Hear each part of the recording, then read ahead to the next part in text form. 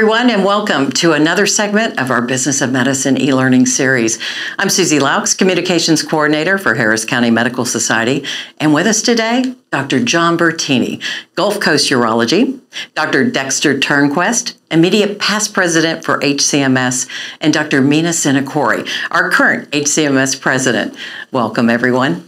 Now, the goal of this series is to provide our viewers with a high-level view of how to start and run their practice. Now, we've covered topics such as selecting your practice location, how to develop your business plan, and how to finance your practice. In addition, we've also discussed patient flow and provided some tips on how to work the administrative aspects of your practice. You know, with that being said, Dr. Senekori, Turnquest, and Bertini, you're physicians who have built your practice from the ground up. Now, could you provide our audience with insight of what you wish you knew when you first started your practice and maybe some of your life lessons learned? Let's start with Dr. Senekori. Thank you, Susie. So I think it's real important to be flexible in your protocols, flexible in your staffing arrangements. So, for example, if you have 2 medical assistants and 1 front desk, that they all kind of help each other and multitask. Maybe if your check-in lady is sick, the front desk needs extra help. The medical assistants can help with scheduling, with answering the phones. And when the doctor's out of the office, use that downtime productively. Also be flexible in your purchasing. Don't just use one supplier. Shop around and get the best pricing on each item. And I also would recommend that starting a new practice, you take time for yourself. Starting a new practice is very stressful. And remember to breathe, remember to enjoy life, and enjoy medicine. Dr. Senekori, that is great information. Let's hear from Dr. Bertini. Thank you. Get a mentor, get mentors. Those that have gone before you, that are in practice, that can advise you. More than likely, they're going to really be honored, and they're going to do that. They're going to give you the benefit of their successes and mistakes. The other thing is join the Harris County Medical Society, join the Texas Medical Association. They're focused on helping physicians in private practice be successful and are protecting our model of business. That is great information too, Dr. Bertini. Well, let's go on to our another expert, Dr. Turnquest. Thank you, Susie. I think probably the most important thing that in hindsight that I wish I'd taken more advantage of, or at least sought out, is what Dr. Bertini talked about, and that is having a good mentor. Not from the medical side, we pretty much have that covered. It's the business side that gets us in trouble. There is just so much to learn that we were not exposed to in our training. Very well accomplished as we are, there's another language, the language of business, that we're woefully inept at.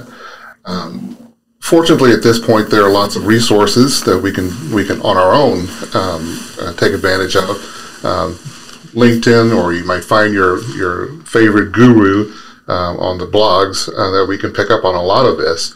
But we really do need to take advantage of it because medicine is moving. The business of medicine is moving in such a way that it's really leaving us behind. So, starting today, one of the big things I would tell a young physician, particularly as you're starting your practice and things are a little bit slow, take the time to invest in yourself, make yourself a better leader, a better understanding of what's going on around you. Why are people doing the things or leaning the way that they are? The other thing to take advantage of is that really it's hard to maintain a practice by yourself.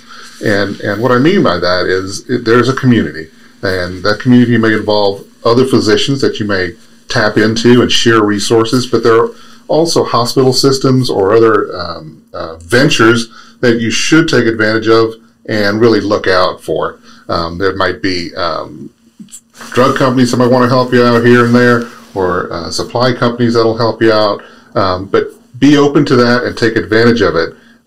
All those folks that are surrounding us are resources.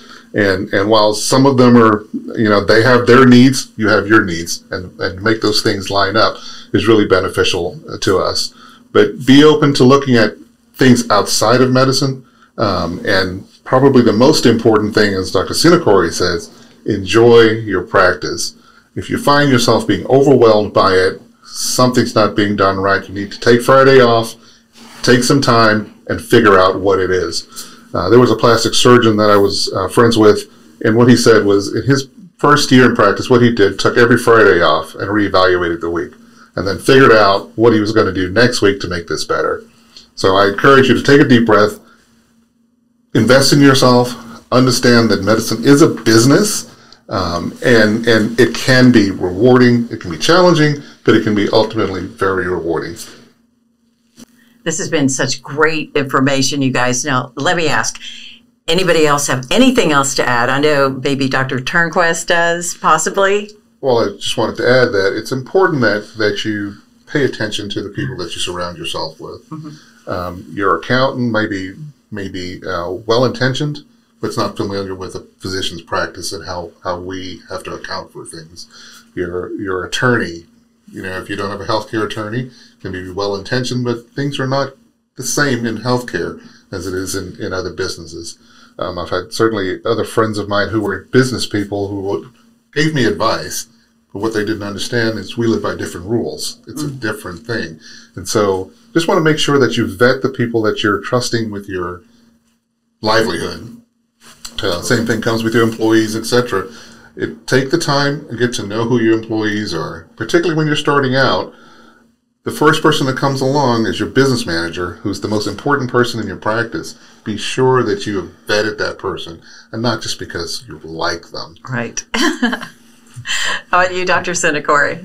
I think also listen to feedback from your patients. Maybe consider having a survey, an exit survey, just to see what they like and don't like about your practice, and learn and remember they're the ultimate consumer, and it's important about providing quality care and also satisfaction. Dr. Bertini. Well, I would think that it's very important to periodically invest in your self-confidence. You've achieved so much already, having completed a medical education and begun a medical career. You're going to do fine running a small business that is your office. Don't let small mistakes and small problems and small failures erode your self-confidence. Every once in a while, stop and look at what you've accomplished. You'll do fine. Thank you so much for your insight. Now, as we wrap up, I'd like to thank all of you for your time, and we also like to thank all the physicians who have participated in this e-learning series. Thank you again.